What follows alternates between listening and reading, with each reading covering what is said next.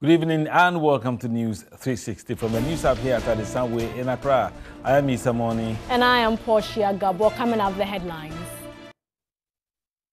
News 360 Headlines is brought to you by Heaven Insecticide Spray and Coil, Deluxe Acrylic Paint, and Napa Foods, My Life Insurance. In headlines, personnel at Koforidua Central Police Station being tested for COVID-19 after station officer dies from virus. 14 persons arrested at Spando Ziavi in the Volta region for their alleged affiliation to secessionist group Homeland Study Group Foundation to be arraigned. 8 bodies retrieved after Thursday boat disaster near Donkokrom in Afram Plains, North District of Eastern Region.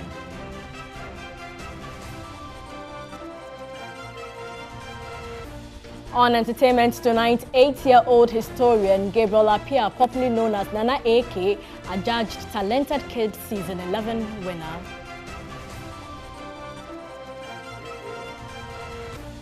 An international news, lawyer for family of George Floyd, whose death has sparked unrest across the U.S., accused a police officer of premeditated murder.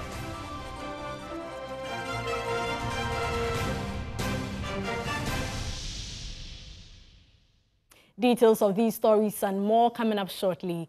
Do stay with us. And beginning the news tonight, a 55-year-old chief inspector at the Central Police Station in Koforidua has died of COVID-19. His test results were confirmed after his death.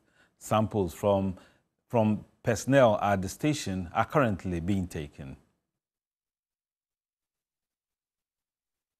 The chief inspector died on May 29, 2020, after a short illness. Samples taken for testing after his death confirmed COVID-19 positive. Deputy Public Health Director of the Koforidua Central Hospital and a team from the disease control broke the news to personnel at the station. The deceased had visited 3 health facilities. Samples of health personnel have been taken and are currently under self-quarantine.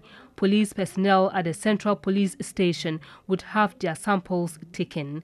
The New Joabin South Municipality confirmed 3 COVID-19 cases on May 22. And joining us on phone now is the Deputy Eastern Regional Police PRO, Sergeant Francis Gomado. Good evening, sir, and thank you for your time on News 360. Good evening, my brother. Thank you for having me. All right, this news is really unsettling, but tell us more. How many police officers have had their samples taken so far? Okay, so far, after the death of the chief inspector, we thought it wise to actually do some contact tracing, as well as testing of our personnel and those who might probably came or come into contact with him during the course of his duty. So we arranged with the Koforidua Regional Hospital team, led by Dr. Abu Amel and his team. And as of 8 o'clock this morning, they were at the Central Police Station to actually take samples of police personnel, as well as their wives and dependents. We have police assistants and inmates as well. Right, and so I can tell you that by the close of day, they've taken sample of 244 persons. 22 of them are inmates who are installed. And that's what we have come so far, how we have come. all right, so when will the exercise end? Well, the regional command want to have all personnel tested. So as we speak, the regional command is making arrangements for even those at other police installations, including the regional police headquarters and other police stations within the municipality to be tested. So we are actually on course, and in the next few days we'll be having those things done. So what is going to happen there? would the station be closed down for fumigation to take place and for the test to be carried out, or you are still operating as usual? Actually, fumigation and disinfection was even done previously, some few days ago. You know, as we speak currently, the Zoom Lion is carrying out a disinfection exercise across the eastern region, where all police installations, including police barracks and police posts, will all be disinfected. And that one is ongoing as we speak. And Central was even, they had their share already. Last week, the station was disinfected as well. So, and finally, how large is your sample taking? I know some suspects are locked there. Their families must have come to visit them and so on. So, are you opening the net wide to cover them in the testing exercise? Yes, you know, this is a very, a wide jurisdiction that the lead chief inspector covers. If you know Central Police Station Koforia very well, it's just close to the central market, where we have the place is densely populated. And this is a man who has been in front fighting the coronavirus, especially with regard to the President Directive on social distancing and other anti-COVID protocols. He's been fighting that always, every day during his duty tour, he comes into contact with a lot of people. You understand? So it's important that whether confirmed COVID or not, we do this exercise so that we will be free in our mind and how best we can contain the disease if it has been proven positive. So as a police command, we are prepared to go all out to have all our personnel and those who might have come into contact with any police person. Because we are also frontline workers so far as this COVID fight is concerned. So I think we are on course and we are just doing that. Yeah. Right. Thank you so much, Sergeant Francis Gomado. He is the regional police PRO in the Eastern region. A 93-year-old man has become the 36th person to die from the coronavirus. Ghana's total COVID-19 cases is now at 7,881 with 2,841 recoveries. According to the Ghana Health Service, the old man had a history of hypertension and an underlying condition of prostate cancer and was admitted at a hospital in Accra with complaints of difficulty with breathing as well as cough. He was later diagnosed with COVID-19 after his samples were taken for testing on May 26. His death comes barely 24 hours after another death was recorded from the coronavirus. Ahafo is the only region out of the 16 yet to record a case of COVID-19. And very few children develop severe COVID-19 symptoms, even if they have underlying health conditions. Poshagabo in the following report tells the story of a healthcare worker whose family, including a 9-month-old baby girl, have contracted the coronavirus. Mommy, hello. It's okay, it's okay, it's okay. Sonia, not her real name, did not want any member of her family to be infected when she contracted COVID-19. Her worst fears were, however, confirmed when her nuclear family, including her 9-month-old baby girl, tested positive for the virus. It was worrying. I'm a health worker. My husband too is a health worker. We also go into the community as well, so we can't really tell where, yes. Initially, like going to work and coming back home, we were scared somehow because even if something will happen to me, not the kids, but eventually they are part. Sonia is one of the over 80 healthcare workers in Ghana to have been infected with the virus in their line of duty. Okay, so this is my team from Gahis Municipal Hospital, made of 2 pediatric nurses, Sandra Ajete and then Cynthia Osei. And my pediatric nurses will attend to the 2 babies in there. So you can see you are all set for the tax. So we all head towards the patient room. Guys, Do you have anything to say? Are we ready to go? Thank you. It's a Saturday morning at the Ga East Municipal Hospital, a treatment center for COVID-19, and a team of healthcare workers in full protective gear are ready to attend to Sonia and her baby. We are here to do a general examination for the child. We check the vital signs. How is mother and baby? We are fine. The feeding is not really like how it used to be. She takes a lot of breast milk. Oh, the fever is fine.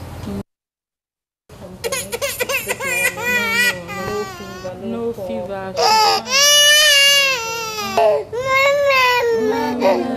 The main symptoms of coronavirus in children include high fever, rash, loss of appetite, and a cough. Fortunately, the family, including the 9-month-old baby, is experiencing mild symptoms. I don't feel any symptoms. I'm fine. No fever, no cough. And so we are just praying that it will be negative for us to go home. Were there any signs on the children that other parents should look out for? Yeah, fever. The fever, it was unusual, very high. Like it could go like 40. That was the only serious thing, especially children who cannot talk.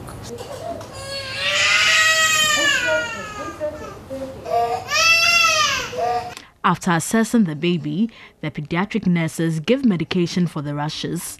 Healthcare workers at the Ga East Municipal Hospital expressed their determination to provide child welfare services to those who have contracted the virus. Our baby is doing well. As at yesterday, she was spiking temperature a bit. So we intervened by giving paracetamol. Then we asked the mother to sponge as and when. The only challenge we are having now is her eating pattern. Mother says that it has changed, and it is because she's not feeling well. We believe that the moment she recovers, she'll go back to her normal feeding. The experience is actually very similar to taking care of children with other conditions, because the children we've had so far, they have been very stable. A child can move from being stable to seriously ill.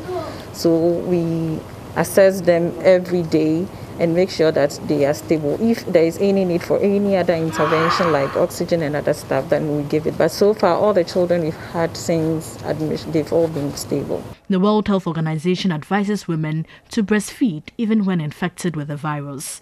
She had an advice for mothers. They should be vigilant, like look out for things, and if they don't understand, they can go to the hospital or call the emergency numbers and check out. It could be COVID. Portia Gabo, TV3 News, Accra. And being pregnant with COVID-19 could be depressing for expectant mothers. However, case management teams and treatment facilities across Ghana are doing everything possible to ensure that pregnant mothers who have contracted COVID-19 access antenatal, delivery and postnatal services. It's a Saturday morning at the Ga East Municipal Hospital. Healthcare workers comprising midwives are ready to attend to 2 expectant mothers who have contracted COVID-19. I have the 4 midwives, Emilia Kolok, Victoria Isifu, Priscilla Boachi, and then Edna Maswa. So we have 2 pregnant women now. So they are going to take care of the pregnant women. 2 midwives to 1 pregnant woman. UNICEF warns that although evidence suggests that pregnant mothers are not more affected by COVID-19 than others, countries need to ensure they still have access to antenatal, delivery and postnatal services.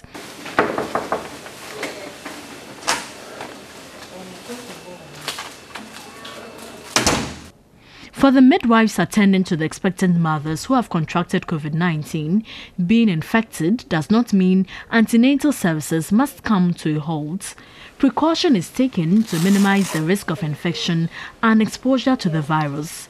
For Grace and Mercy, being told they were pregnant was a joyous moment in their lives, but COVID set in, making them extremely anxious and fearing for the safety of their unborn children. At the spot, I felt something else because, but when I came here and then everything is okay. If you're pregnant and you have it and you come, it's very good. And the nurses and the midwives will take good care of you. You'll be okay instead of sitting home and you don't know what to do. And maybe before you come to the hospital to be more worse. But if you have the symptoms or anything earlier and you come here, and they will just take good care of you and you'll be okay. The midwives check for malaria, blood sugar level and urine of the expectant mothers. I have my 4 midwives here. In order to be able to take care of them and do the focused antenatal care, they are all around with everything set. So they actually attend to the pregnant woman whilst I stand and watch and observe the IPC practices so that we don't end up infecting them. For the expectant mothers here, hearing the heartbeat of the unborn children is proof that everything is all right.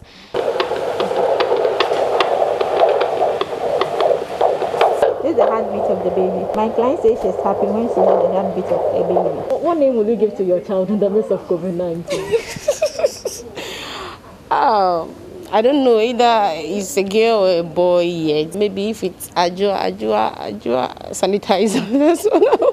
Although pregnant women are classified as among the vulnerable patient population, a study by the Harvard University Education Block revealed that none of the babies of 9 pregnant women who were infected with COVID-19 and had symptoms were affected by the virus. The virus was also not present in amniotic fluid, the baby's throat, or in breast milk. Currently, there's no evidence of any fetal malformations or effects due to maternal infection with COVID-19. And upon their examination, their babies are doing well. We have the FH, so we encourage them to continue their normal routine drafts. And we are here to take care of them. So if any challenges, we just attend to them promptly.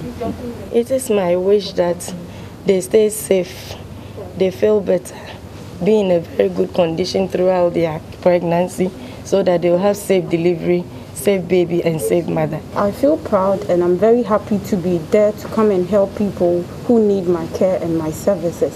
So always when I'm called upon to come and take care of pregnant women who have contracted this COVID-19, I am always happy to do this. We have a great team here and then everybody supports each other.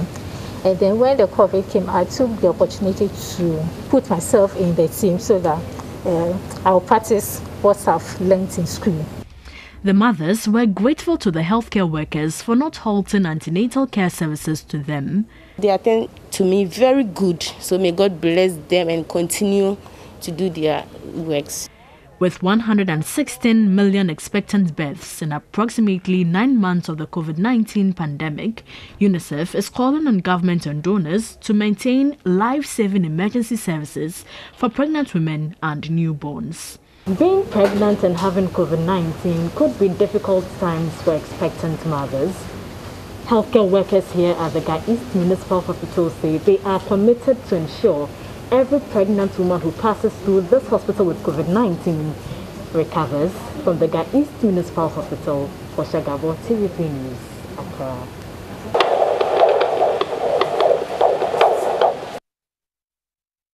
Portia couldn't disguise herself enough. I could see her rising that face mask. Now, contracting COVID-19 can induce considerable degree of fear, worry and concern among the population. But clinical psychologists in Ghana are actively working on the response to COVID-19 by providing mental health care to persons who have been infected with the virus. Here's a report by Portia Gabo. It's midday at the Greater Accra Regional Hospital's Infectious Disease and Isolation Center. A team of clinical psychologists led by Anne Mensah Kufuor are ready to assess their clients who have contracted COVID-19. The coronavirus pandemic has heightened stress and anxiety levels among populations the world over. Being infected with the virus could have an adverse impact on one's mental health care. Some persons who have tested positive for COVID-19 may have panic attacks and show signs of depression and helplessness. Using self-rating psychometric tools such as the self-reporting questionnaire, clients are assessed by evaluating their mental health state. So in a previous session, we had a test, the heart test. It's a hospital anxiety depression test, as well as a subscale of the DAS, depression, anxiety and stress scale. So I'm going to debrief him, my client, on the test results and then we see our way forward. How are you doing? Okay, thank God. I want to tell you about the results of the test. I did a test, I realized that, and we calculated and all that, and realized that your stress level is not as high as you thought. Her client, who has contracted COVID-19, spoke on the importance of mental health care in the recovery process. Someone is there to evaluate your health. Mental, I think it's very, very, very important. And then I feel, very, very, very, very important. If they tend to be positive, then there could be feelings of devastation, why me, and all that, yes, going on within them. So we look at all these things. Some people, when they come into the isolation center, they are used to their freedom. They are used to being out and about, going about their activities. So being in the isolation center, in a room for a long period of time, for days or weeks, it becomes a bit difficult for them. So it becomes stressful for them. Yes. So we try to identify some of these disorders that are going through their mind or happening to them, and then we see how to manage them. The Ghana Psychology Council, as part of its response to the COVID-19 fight, set up hotlines to provide psychosocial support to the public. Clinical psychologists have also been stationed at hospital facilities and treatment centers across the country, providing psychosocial support not only to persons who have contracted COVID-19, but also their relatives. So today what I'm going to do is to check up on you and find out how you've been holding up so far. Okay. What did you eat this morning? Are you comfortable with what you're being given? Yeah. Okay. The key to recovering is a good mental state. Because as you know, the body is a complex organ, and it takes into place the mind, the body, and other aspects because they interact. If the mind doesn't give you any message, it's difficult for the body to respond. So if there is a good mental state, it's in part to respond to the physical treatment being provided by the doctors to help you recover. So I would say it is the mental state. Even after recovery, the role of psychologists does not end, as clients may have to deal with post-traumatic stress disorder and even stigma. If they are in a good mind state, it helps them to respond to the treatment being given to them. So my role is to fish out for the distress within them with respect to how they are being isolated, because some of them are not used to being alone. And if we do not take care, it can accumulate into depression, anxiety, and other psychological disorders. Clinical psychologists indeed play a vital role in helping persons who have contracted COVID-19 recover speedily. Portia Gaboti with NEWS, Accra. Still on COVID-19, Ghanaian seafarers are battling the stress of isolation vessel, while their colleagues at home obviously do not make any income as the coronavirus pandemic rages on.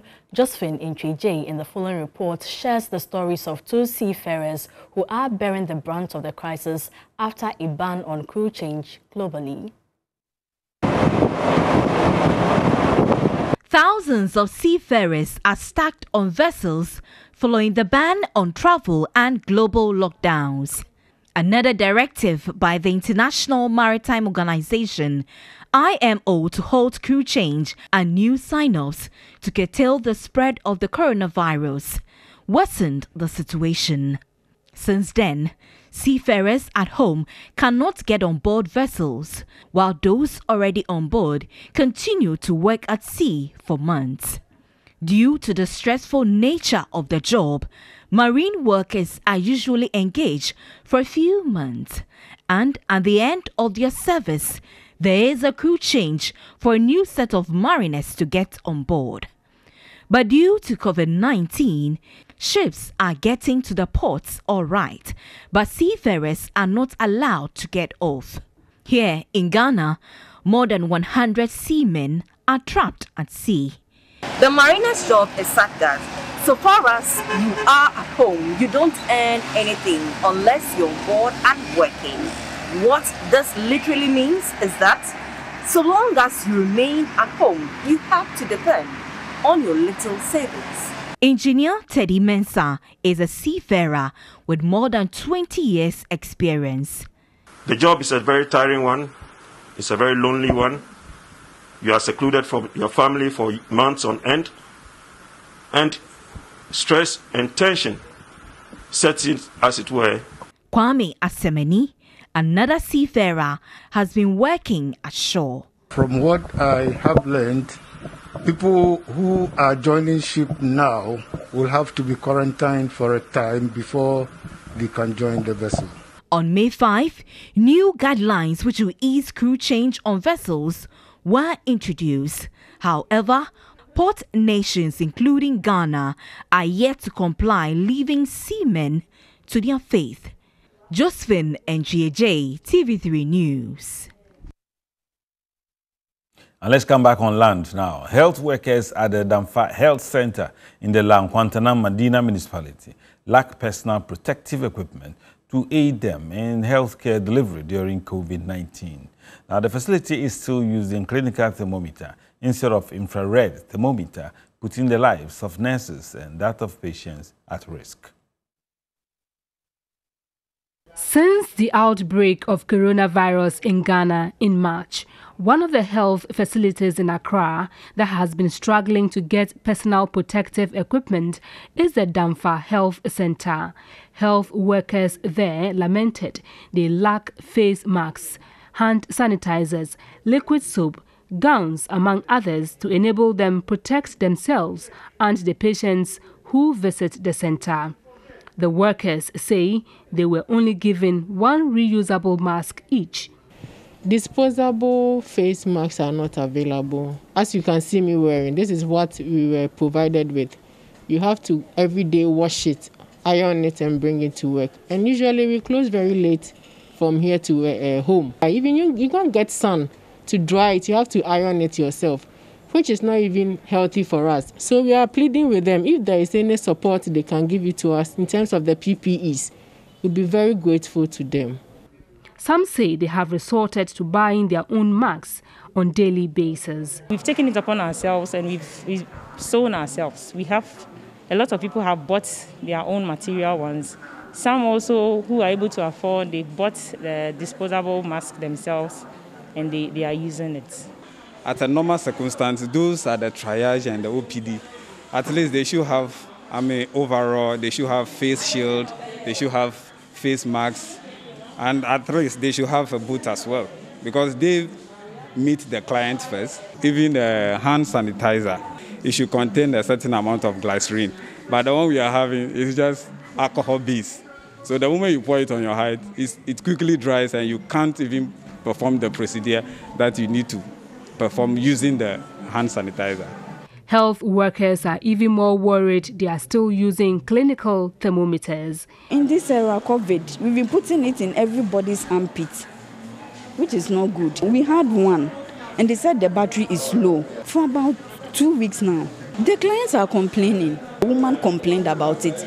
She said she came here 2 weeks. We said battery, today 2 battery. The infrared thermometer, we also need one. The medical laboratory scientists say the center has recorded suspected cases. Last week, there was a suspected case that came to the facility, but the person was triaged at the entrance. So that was where the person was picked up. The sample was taken and then sent to Noguchi. The health workers are appealing to philanthropists, organizations and other spirited individuals to come to their aid by providing them with PPEs. The Damfa Health Center is situated in Damfa, a community of more than 13,000 people in the La Nkwantanang Medina municipality in the Greater Accra region. The center is accessed by residents of Damfa, Otinibi, Adutaiman, New Adutaiman, Kweiman, Ayimensa, Ghana Flag, among others. Let's go to the Ashanti region, where management of the Komfanoche Teaching Hospital in Kumasi is requesting the urgent expansion of the psychiatric unit. Doctors are compelled to see to patients on the corridor due to lack of space, compromising on confidentiality and their privacy. The psychiatric unit at the Komfanoche Teaching Hospital was established in 1981. It is the only referral unit within the northern belt of the country offering specialized mental care services and recorded 15,000 cases last year. The unit, with only 11 beds, 5 for males and 6 for females, but none for children, caters for about 100 patients daily. Children have to be admitted at the adults' ward in breach of the Mental Health Act. Adhering to physical distancing due to COVID-19 has worsened the situation. Patients must get the confidentiality to be able to tell us the full-fledged of what is happening to them. We know how mental conditions and mental illness is stigmatized in the country. And so if they come to the place where they think they can get help and they are sitting in a place where they turn left and there is another patient there in a hearing distance, the possibility is that the patient may not tell you fully what is happening to them for you to be able to give the best of care that they need. Some doctors, however, consult from their offices, but patients sit outside in the full glare of other patients and visitors in breach of their privacy. Dr. Ruth Owusu-Entry also disclosed the unit's pharmacy is unable to stock all the essential drugs. Our pharmacy is currently a kitchen of another pharmacy that we are just using. The place is so small that the 3-star pharmacy unit can all not sit there at the same time. There is not even space to stock the full-fledged of psychotherapy or pharmacotherapy or the different psychiatric medications that we would have used to care for our patient. It is becoming impossible to observe the physical distancing protocol following the increase in the number of patients. The number of patients coming here, the number is large. Already, the space is very small. Patients, some of whom travel long distances, sometimes have to be turned back due to inadequate rooms. And 14 persons, including the nursing mother, have been arrested at Kwando Ziavi in the Volta region for their alleged affiliation to the secessionist group Homeland Study Group Foundation. The Saturday, May 30 arrest was a joint military, national security, and the Bureau of National Investigations, BNI.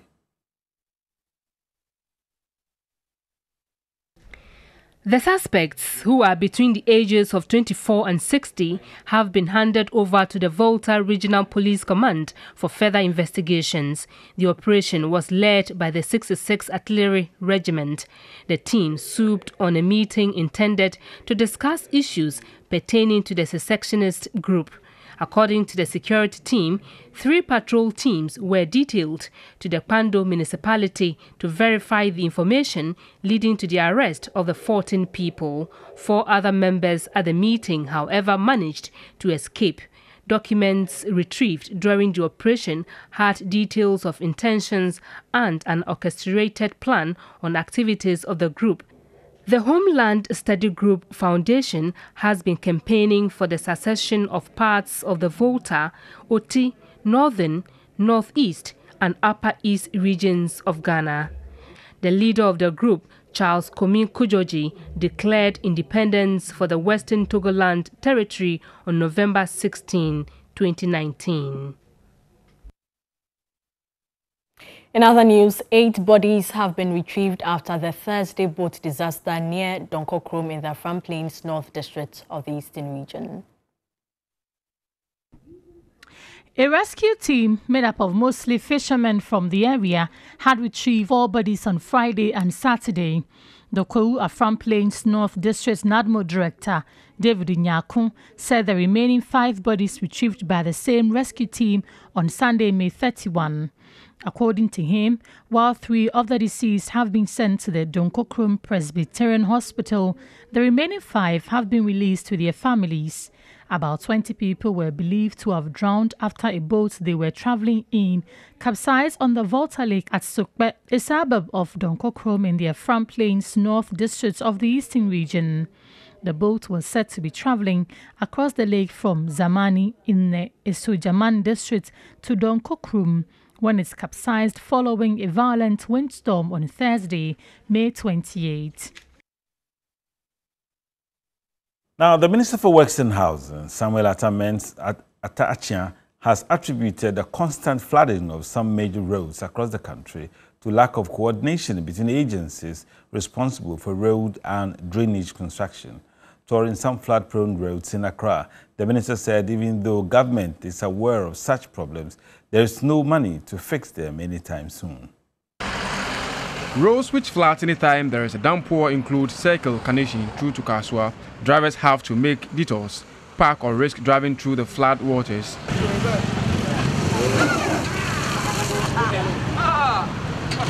After the rains, such roads develop deep holes, making driving through them very uncomfortable. When they were doing the road, they blocked it.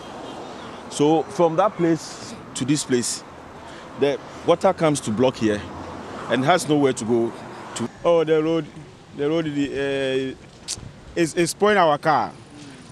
As for me, I can't use that lane unless I use the middle lane before I come to Dansuma. In his response, the Minister of Works and Housing, Samuel Atachia, blamed the situation on lack of coordinating between the agencies responsible for road and drainage construction in the country. How the construction of this road did not have any regard to our hydro authorities, who have a sense of flooding and the rest of it.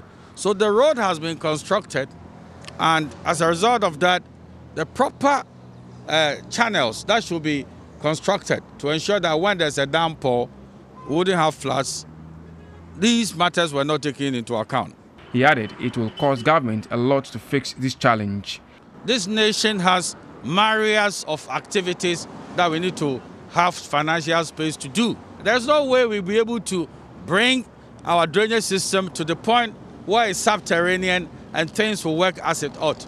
He cautioned motorists to avoid driving through flood waters. You are not in Noah's Ark for you to dare the floods.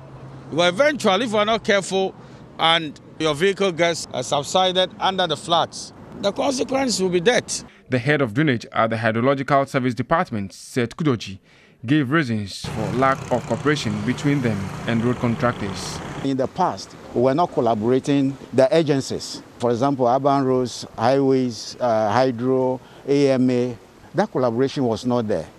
But we have all come to realize that it is necessary. This is the Dansoman Junction Road, and it's one of the main roads that gets flooded anytime it rains. It stretches all the way to Odokwa Junction.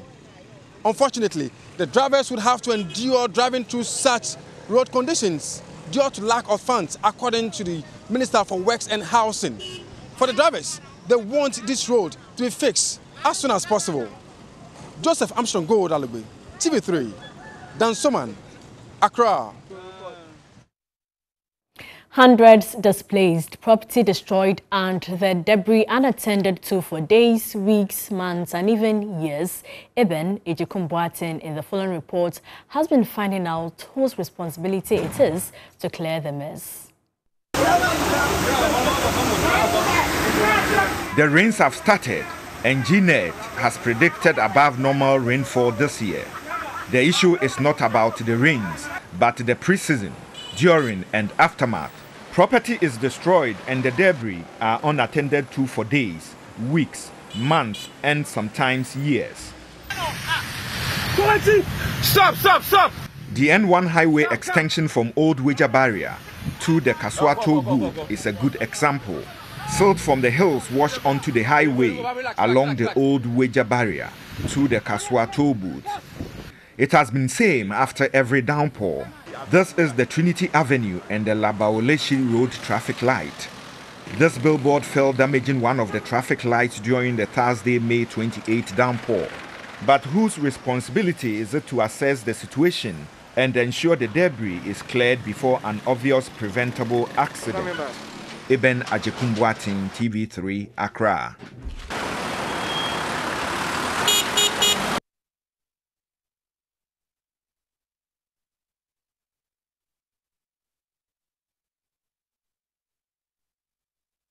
Now, a former member of parliament for Brekum, Captain Krabia Fadate, retired, says many former MPs are wallowing in poverty, partly because of the responsibilities they took upon themselves.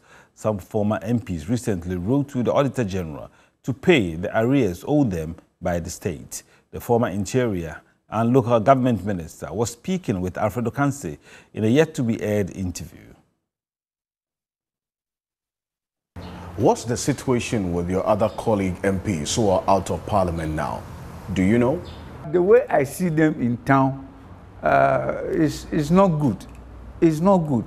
And let me repeat, especially those who are not professionals. Like, excuse me to say, if you go to parliament as a teacher, a trained teacher, for 8 years you don't step in the classroom, or for 4 years you don't step in the classroom, and you are relying only on your salary as an MP.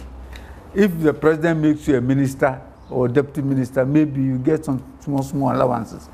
But when all these are cut off, you have a problem. So if it's that bad, why do people spend so much money to get into parliament? They don't know. They do not know. Apart from the glamour, what else? And then they'll see you riding past in some Toyota Land Cruiser or Nissan Patrol. Those days, I was giving a loan to buy a Land Cruiser. There was one day I attended 8 funerals. 8 in a day? In one day. When I lost Brekum, a friend of mine, a lawyer, he met me in court and he said, Capito, do you know why he lost? You didn't spend money. So you weren't spending enough money? You are not spending enough. And people went to microfinance companies and borrowed huge sums of money. And because these delegates, it is their cocoa season.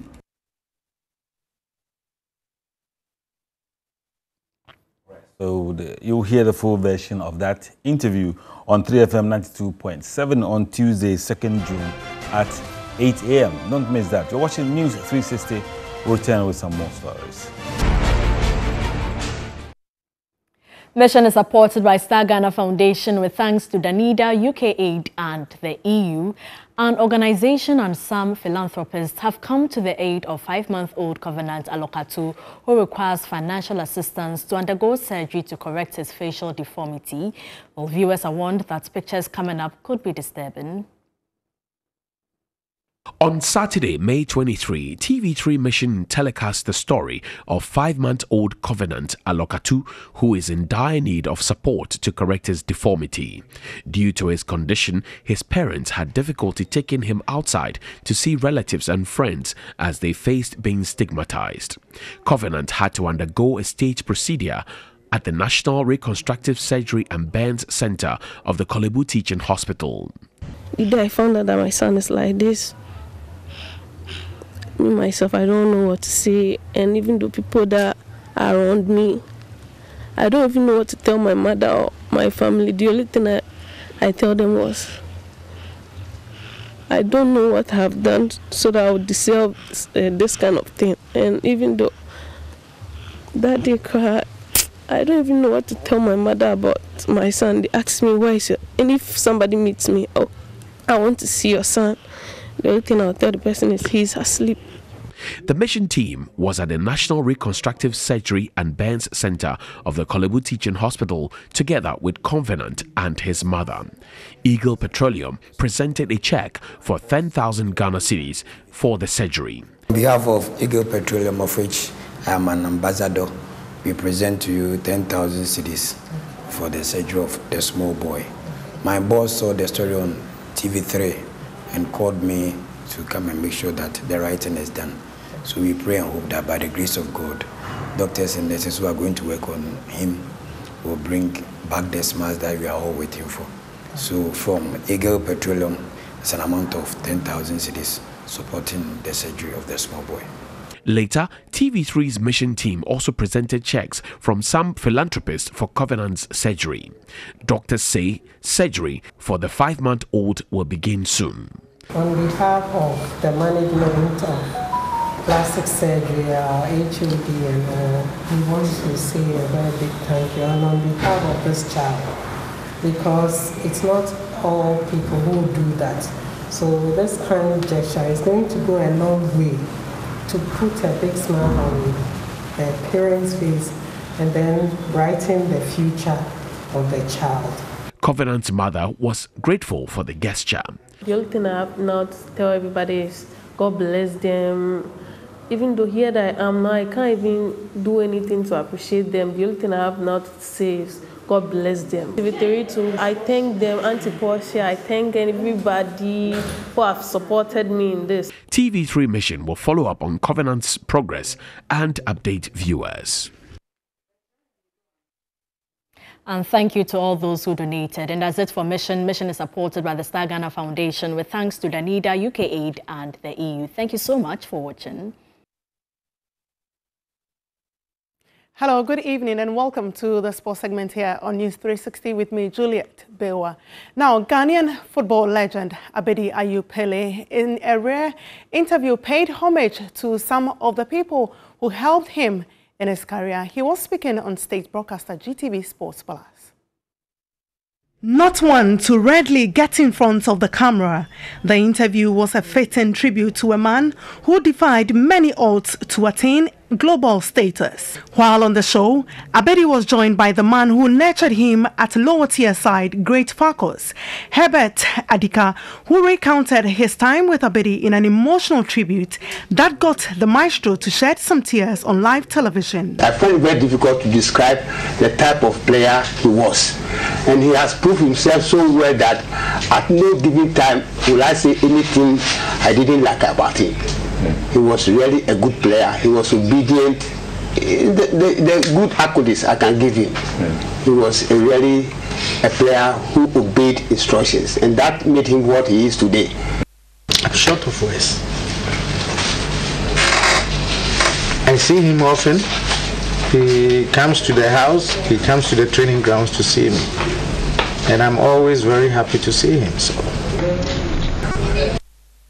have him here. It was a big surprise. Enormous surprise, yeah.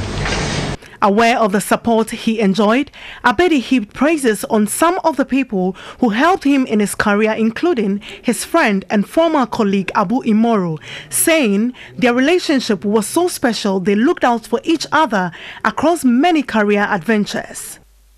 There are a lot of people who really made me who I am, but you know, it was a gradual process. Okay. And there were a lot of them who are not alive today. Okay. And I'm taking this particular day to remember all of them, because when most of them passed away, I wasn't in the country. Okay. Therefore, when I came, I went to see the families and, you know, paid my condolences. Abedi remains one of Ghana's biggest football exports, an achievement that has opened many doors for today's shining stars. The legacy lives on.